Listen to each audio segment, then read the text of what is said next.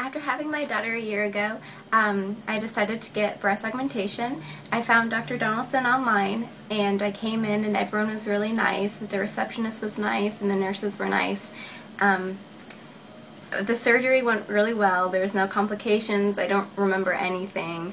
After leaving the hospital, I was in the surgical wrap for about a day, and then I went in and saw him again and he took it off. And right away I could tell the results were going to be great. They didn't look fake. They weren't, super high up on my chest like some women's can be if they go to someone else. And then I didn't have to take my pain medication. I really had no pain at all. And a couple days ago I went out to buy bathing suits, and I love the way that they fit on me. I don't look like a little boy anymore, and I feel like a woman. So thank you, Dr. Donaldson.